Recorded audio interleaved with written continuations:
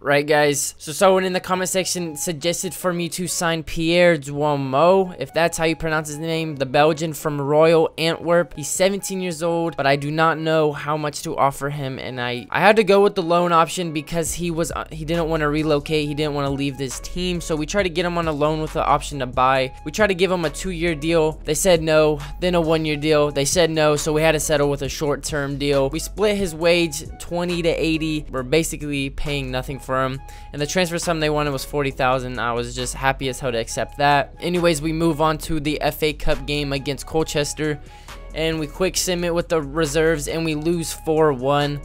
No, I don't really care too much. I mean, we weren't gonna advance far in the FA Cup.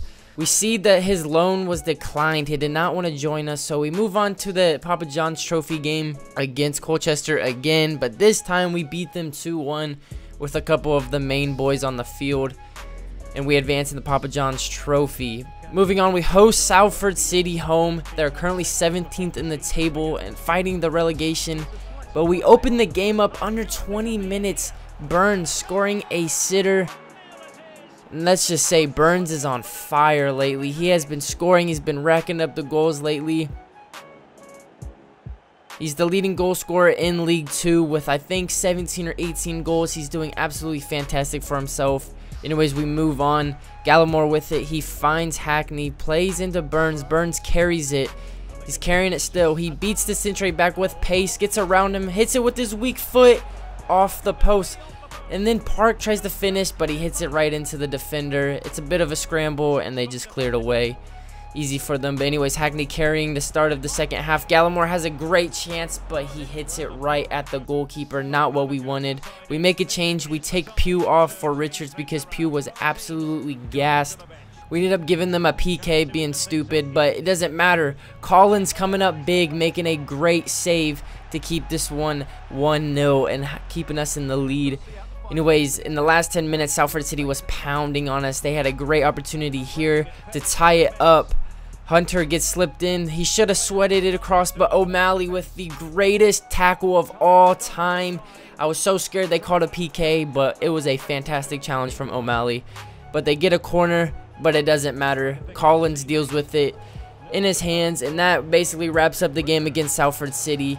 Easy 1-0 win. I shouldn't say easy. It was a bit of a difficult one, I'm not going to lie. But to open up the episode. But now we're away to Mansfield Town. They're second in the table. They were so difficult to play against. But an early chance for Burns.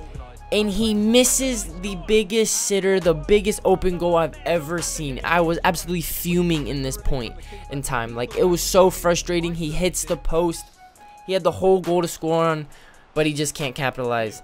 Anyways, Gallimore has a great chance. Great save from the keeper to keep this one leveled early on in the game. We should have gone 2-0 up, especially 1-0 up with Burns' chance.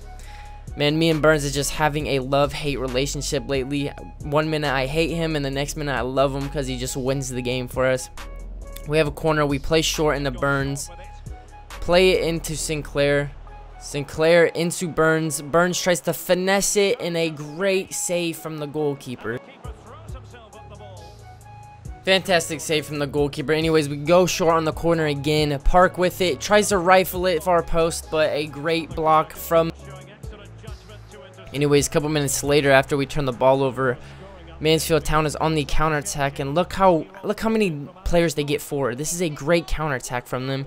Gets slipped in behind. We make up that ground. He cuts it back. Look at this. It's a 2v1. Slips in the far side runner, and what a finish. What a finish at the near post. Watch on this replay. Look how tight the near post is. Collins should do better here. I was absolutely fuming he didn't save this. But it was an absolute rocket. Look at this. Look how tight it was. Collins has to do better. He has to save that. I don't care what anyone says. He has to do better there. Anyways, we're on the counterattack. Great ball. Great touch from Sinclair. He's trying to beat the outside back. Beats him with pace. I should have sweated it here, but I go selfish with Sinclair. And we hit it right at the keeper, and it's an easy save to end the half. Anyways, Burns with it. Cuts it back, tries to finesse it far post, but another great save from the goalkeeper to keep Mansfield Town in this game.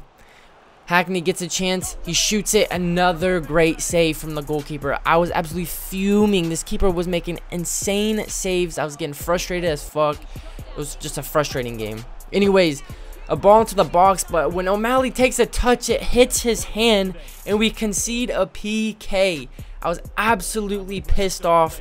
This game was just not going my way. But it doesn't matter. Mansfield Town misses the PK even though Collins dives the wrong way. We absolutely dodged a bullet there and got saved to be saved in the game. But we make a mistake and Mansfield Town's in. I don't know what the AI was doing there, cutting it back. But it really doesn't matter because we can't make a tackle. And Collins. Guys, I just think Collins lost his starting spot after this game. How did he not save that? That was right to him. He has to do better. But anyways, Hackney with it. Shoots it right at the keeper. I mean, what? Another great chance for us. And Sinclair takes a terrible touch and the keeper just deals with it. The game's over. We lose 2-0 on the road against Mansfield Town. They were the better team, but we had more chances than them and we should have done better. But we play Leyton Orient. And early in the game, they get a corner, they get a free kick, and they finish like it was nothing. We get a chance a couple minutes later. Great save from the keeper. Shrimpton should have finished, but Burns. Oh my gosh, Burns. I'm telling you, boys, he misses absolutely the easiest shots. He misses, but he scores in times where it's difficult and he's under pressure. But it doesn't matter. Start of the second half. Gallimore, aka the KDB of League 2, on his weak foot, smashes it far post top bins to level it up. And then minutes later, the substitute Park comes in and he wins the game for the boys in white. He does it. He wins it for the RB boys. I yanked him out to start 11 because I just wasn't satisfied with his play, and he comes on and he proves me wrong in this game by winning the game for us 2-1 against a relegation battle Leyton Orient, who again gave us a tough run for our money.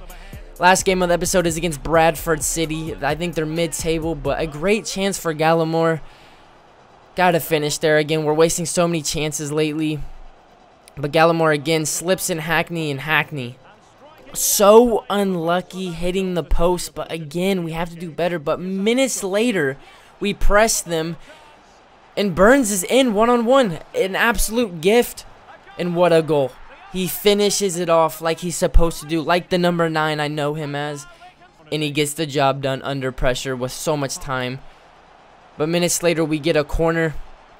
Burns again on it. Tries to shoot it far post, but it nicks a Brentford defender's hand, or Bradford City's defender's hand, and we get a PK. And who's up? Burns gets the job done. Sam Burns is becoming one of the best League 2 strikers I've probably ever played with, but it doesn't matter. Minutes later, poor defending from Thompson. Can't get the job done. We try and clear it. Pugh loses the ball, and it just falls right to the 9. Easy finish, 2-1 for them. Moments later, Park drives in, plays a great ball across the box into Sinclair, who's just waiting on the far post on top of the 6 to smash it home to make it 3-1. And then moments later, to close the game out, Park finds Gallimore, aka the KDB of League 2. Can he finish it? Yes, he can. He smashes it top bins to end the episode off 4-1. We beat Bradford City, and look, we finished episode 7th in the table. The boys have done well. But anyways, that's going to be the end of the episode. If you guys enjoyed the video, make sure to leave a like and subscribe with the notification bell on. I'm on the road to 100 subs. Anyways, it's been your boy Elac, and I'm out. Peace.